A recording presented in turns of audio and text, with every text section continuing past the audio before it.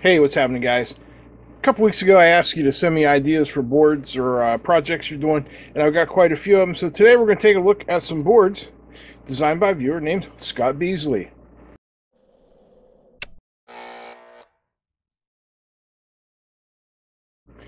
So Scott sent in a bunch of these boards. We have a little NAN board 1.1, whole bunches. Node MCU breakout board.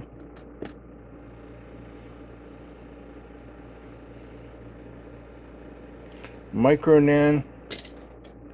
There's a PIC 12F breakout board. All kinds of good stuff here. The one we're going to focus on today are these Nano Breakout boards he sent. A red one and a blue one. Oh, pretty nice. The Open Hardware logo on them. So let's put one of these together just for funsies.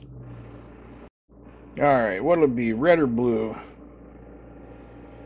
They're the same version, just different colored boards. Let's do red. So I've got a Nano here. You can see how that would fit in. Something like that. But I am going to put them into these female header strips so that the Nano is removable, and we will also add some pin headers like this. Should I use male or female pin headers? You know what I've got are these rolled pin headers, which are really nice. Just don't know if I have enough of them.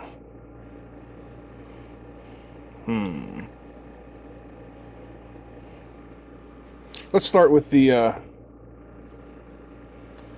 main headers for the board, and we got to get them cut. So if we put that in there, we can see, whoops, you can see kind of how it fits and where we're going to have to cut it. Just be aware when you do this, you're generally going to end up wasting one pin. See how that one fell out?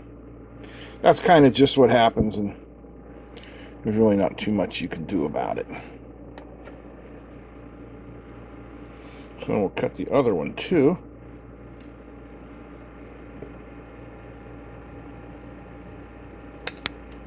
That one almost hit the camera. Now, how are we going to solder these in place so that everything fits properly? Well, the best way to do that, there's another pin that fell out. So remember I told you that would happen. Do we have enough pins, or did we lose one? Oh, we lost one there. So that one is shot. Let's get this side on. Then we'll put this one in here.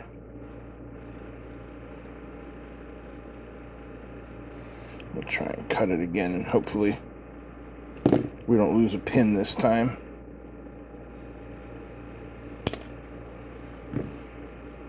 Yeah, what I was going to say is, what you want to do is put the board in the headers, and then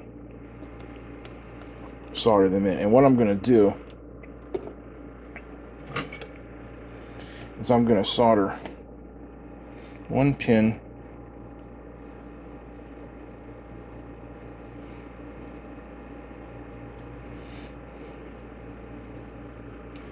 try and get that as perpendicular as I can. I'm going to solder one down here. I know you didn't see that. My camera work is atrocious. I'm sorry. So good. Then I'm just going to basically do like a little bit of a drag soldering technique. What the hell is on that?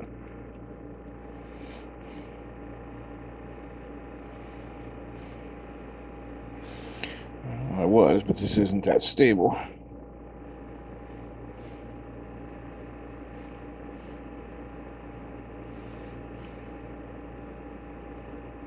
This is real simple to solder.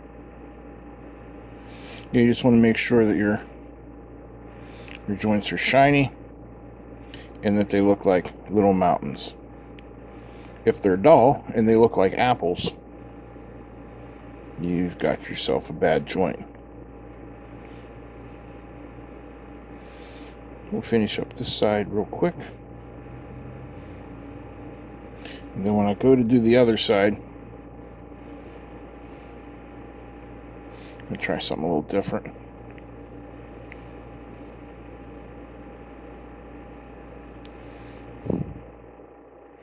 Just going to put one joint up here.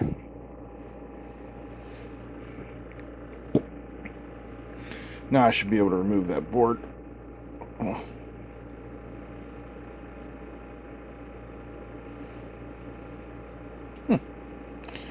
Does not want to play, does not want to cooperate.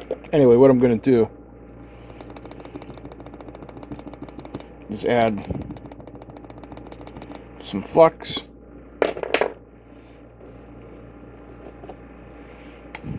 clean my tip, retin it, and then I should be able to do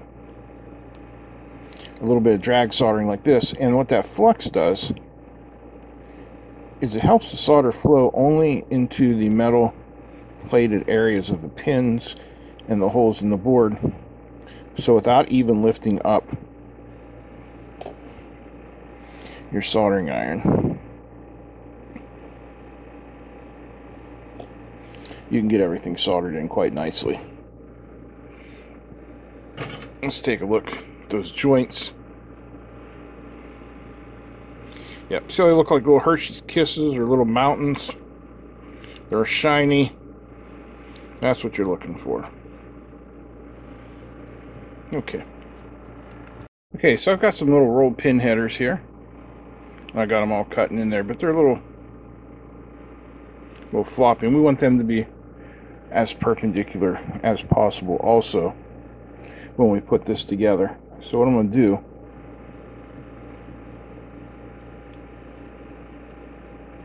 I'll hold these together.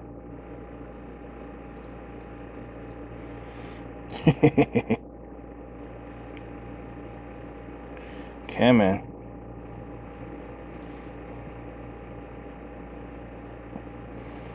And we'll put these pins in. Give me a second. Okay, those pins do not want to go in there. So hopefully some of these leftover rolled pins will fit in. Ah, there we go. So we'll do that. And that should help to hold them in a more steady position. Now let me get my real magic trick out.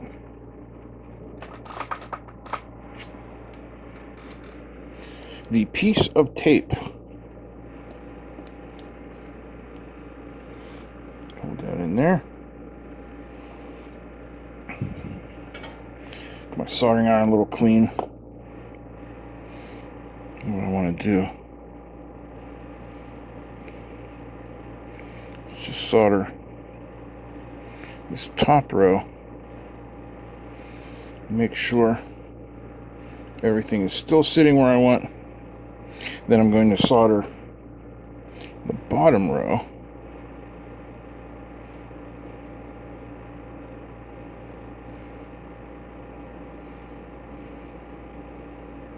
Now it's locked into place. The 3 pins held everything perpendicular and square to each other. If I can pull them out. And now I can solder the rest of that in nicely. You don't have to watch that. So that came out pretty nice. Everything seems to be square and perpendicular. Solder joints look good. Unfortunately, that right there is the end of my rolled pin headers. So the other side is going to have to be made with squares, which, but what can you do? Alright, those are cut. I'm going to do basically the same thing. Pin, oops, jumped out. Pin them in place with some pins.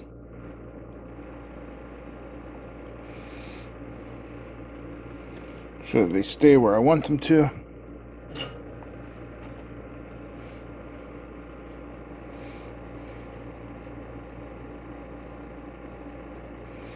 A little solder on there.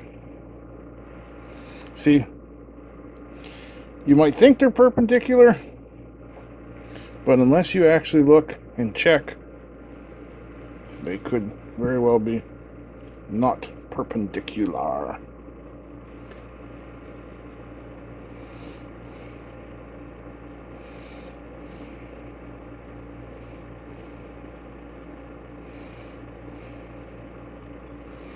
Make sure we're still looking good. Yep. Alright, I will solder the rest of these in, and you don't have to watch. Alright, so I got these in, got those in. Let's put in these external power, VCC, and VN. Let's see how that goes. So there she is, all nice and put together, although I hate having to use the two different types of pin headers, but hey, that's all I got. And you can power it either through the mini USB or through the power pins here, which is what we're going to do. And what I like about a breakout board like this is you can just plug things directly in here. For instance, here is a white LED with a 330 ohm resistor soldered to the cathode. And we're going to plug that into the signal and the ground of digital pin 6, which is a PWM pin, and then we're going to power it from the power supply,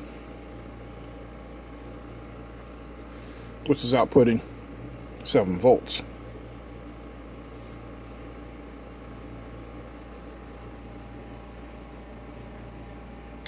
And what we get, I'm just running the fade sketch out of the examples.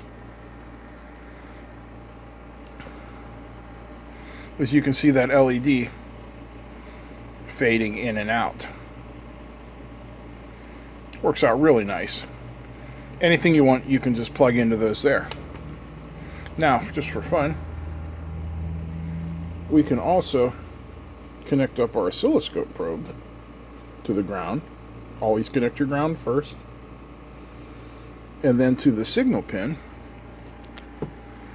You come over here and have a look. And there you can see our PWM fading in and out. Pretty cool. Now another thing this would allow us to do is to add a capacitor. So here is 100 microfarad capacitor, which we can add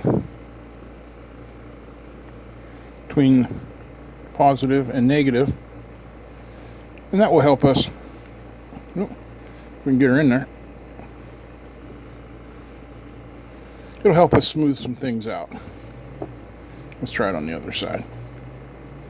You might not notice it here, but anything that's, wow, I don't want to go in there. There we go. Anything that's taking more power, it'll help smooth it out. So a nice little board. Next week you guys will get to see my Arduino Nano Breakout board. But I want to thank Scott for sending this. I think it's pretty cool. I hope you guys think it's pretty cool. Maybe leave a message down below for Scott if you're interested in getting one of these boards. I don't know if he makes them available or not, but we'll find out. Alright, if you enjoyed this video, give me a thumbs up. Feel free to comment, share, and don't forget to subscribe. Big thanks to all the patrons. Big thanks to you guys for watching, and big thanks to Scott for sending this in. That's it. I'm out. Peace.